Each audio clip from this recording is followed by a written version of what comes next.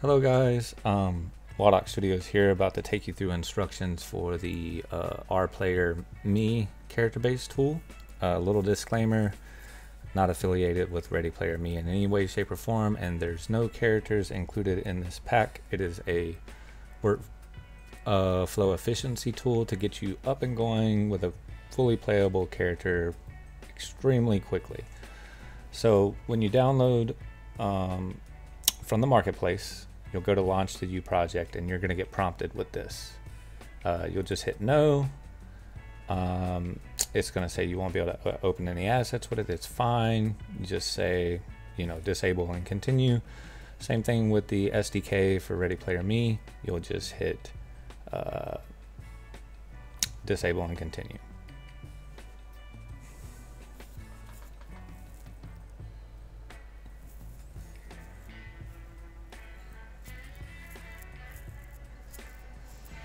So you're going to load up and you're going to get a message like this. And this is fine. It's basically just letting you know that you have a missing plugin. So when you load up, you should be here. I'm going to go ahead and switch this over to my content view, just because I like that a little better. So everything should be good to go and set up for you as far as classes, all of that good jazz. What you'll want to do is right here in the red, you'll highlight this, and in the details panel you'll see open help URL. So if you click open and hit yes, it's going to launch this here, and you'll download this BP 427 Ready Player Me plugin that's provided directly from them. So if you go to this other URL here you'll see that there's this URL just points to the UE4 integration doc URL where they provide the SDK.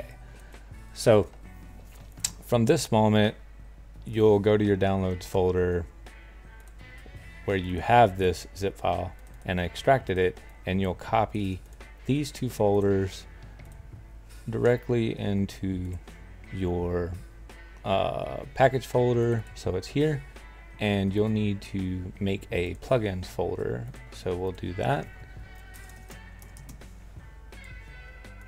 and then we will paste.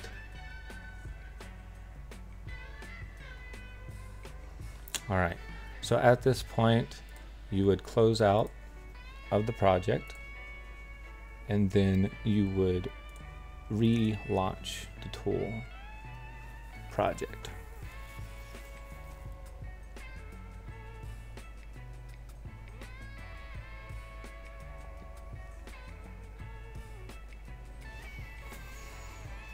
It's going to say your project file is out of date because you just copied the plugin into your project, and that's fine. You can update the project at this point and dismiss this. So now that you have the SDK enabled, the toolset should just work. So now if we hit play, you'll see that it's going to launch your create a full body 3D avatar from Ready Player Me. This is their demo site. So it's just a subdomain that's already set up and pre-configured, ready to go. So since I've been here before, it already has me loaded into an avatar, but by default, let me take the avatar off of here.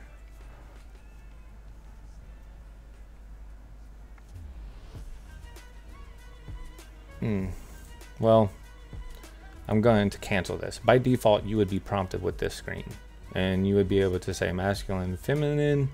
For this, and I've included this in the documentation, you can take a photo or go without a photo.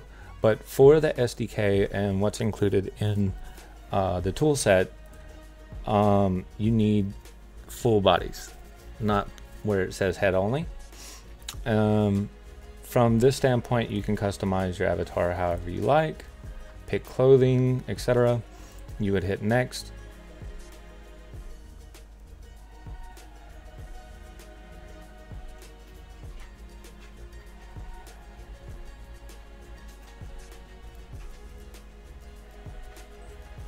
And again, the engine is going to bring you directly here. From here, you copy this, go back to the engine, and you paste what was copied right here in this text box, and you hit load avatar.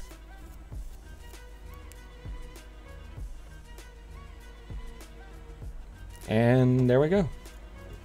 You are set up, ready to go with Ready Player Me fully playable character.